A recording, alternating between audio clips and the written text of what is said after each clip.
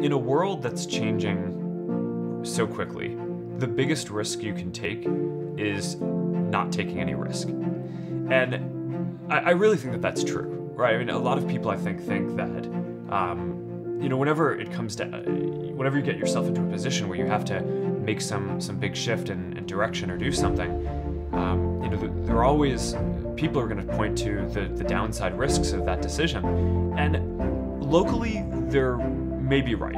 I mean, for any given decision that you're going to make, there's upside and downside. But in aggregate, if you are stagnant and you don't make those changes, then I think you're guaranteed to fail.